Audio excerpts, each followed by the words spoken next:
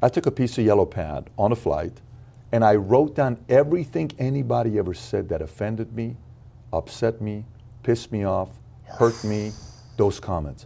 Matt, I'm writing this down, and I'm on fire, and I'm getting emotional.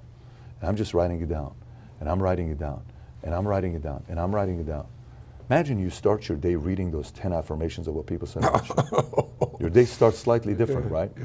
And you know, when we're with Dana, and I'm sitting with Dana 3 days ago in Vegas, we're in his office, a 30-minute meeting turns into a 2-hour meeting. And I say, Dana, I got a book coming out at the end of the meeting. You know, he said, why are you here? I said, well, I got a bunch of meetings I'm doing for a book tour for Penguin. What's the book's name? Choose Your Enemies Wisely. He said, that's the name? I said, yeah. He said, the book's name is Choose Your Enemies Wisely. He says, yeah. I said, yeah. He says, look behind me. He's pointing. I'm like, if you want me to tell you what he had on his wall, it's a picture of two, anyways, on his wall. I got you. Yeah. Okay. And I'm like, I've already seen that picture. He says, no, this here. So I come to the side, I'm like, what is he looking at? What's he talking about? He's got a quote on the wall, and it says, may God have mercy on my enemies because I won't. Mm. When I tell you on the wall, it's like massive on the wall. May God have mercy on my enemies, for I won't. I said, can I take a picture with you? There we go there. He says, you know who said this? I said, who said this? I said, a military guy. I said, is it president? He says, no, it's military. I said, is it Ike? Is it Alexander? Is it Patton? He says, it's Patton. Patton said the quote, right? Then I said, you know, you got a quote in the book. He says, really? I said, yeah, you got a quote in the book. He says, what's the quote? I said, well, it's the quote where you say, effing bet against me. Tell me it's not going to happen. Tell me it's going to fail. I love it. I love every minute of it, right? I played that on repeat. Mm-hmm. I love every minute of it. We're sitting there talking, and then he's explaining this stuff.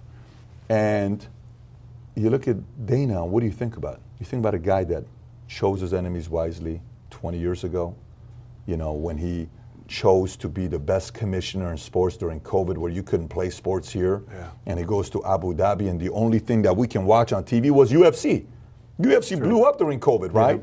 Yeah. So he went to Jacksonville, right? He went to Jacksonville because there was a conservative. That's right. Yes, he did. That's right. Mayor. And by the way, we talked about that, and DeSantis also talked about that. But the point being, if you have the privilege and the honor of being offended the right way, man, if somebody offends you the right way and you know how to use it and channel it, because one of two things is going to happen, okay? I've had a list of people that have said things about me, but one of the guys once said something about me. I sat there and I said, if I don't do anything, for the rest of his life he's going to tell everybody he was right. There's no way that's going to happen. There's no way it's going to happen. So if you don't do something about it, they were right. Yeah. But if you do something about it, you were right. How does that drive you? Does it move you? Does it do anything to you? Yeah. If it does, you're going to get willpower. Yeah. If it doesn't, forget about it. I'm at UCLA Medical Center. My dad's in a hospital bed. He had a heart attack. They're not even taking care of him. I'm in the car crying like a little baby in the Ford Focus. And I'm saying, yeah, I don't like the way they're treating my dad right now. I don't like that. Then we go to a Christmas party at 25 years old with a bunch of Assyrian relatives, great people. But one of the guys made a sarcastic comment about my dad. It was so subtle, Matt. If I tell you how subtle it was, you're going to say, that's what offended you? He said what he said, and all I looked at is my dad's face. And I just saw my dad go a little bit from this to this, okay? You get what I'm saying? He went to this. And I said, yeah, okay, no, we're leaving. He said, what do you mean? I said, we're leaving. We're not leaving. We just got here to the Christmas party. I said, no, we're not staying. We're leaving. And the guy standing in front of us listening. So what are you talking about? I said, we're leaving. It's my family. We're here. It's the Christmas. I brought you. I said, no, we're leaving. We're not leaving. I said, Dad, I'm your ride. We're leaving. He's embarrassed, obvious reasons. He says what he says to everybody. Hey, boom, we leave.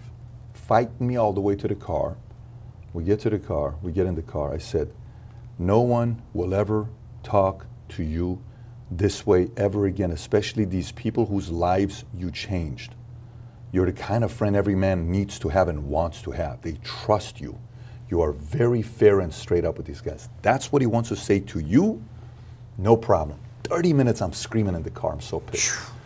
I called my sister and my brother-in-law, Siamak. They come over to the house the next day, Sunday. And I made a promise. I said, Dad, they're going to have to kill me, but the world is going to remember your last name, David. And on top of that, they're going to remember how great of a father you've been to me. Because it's going to get to a point that when you go out, anybody and everybody that knows who I am, they're going to tell you how great of a father you are. So watch what happened last week. My dad goes in the hospital because he needs to do another angiogram.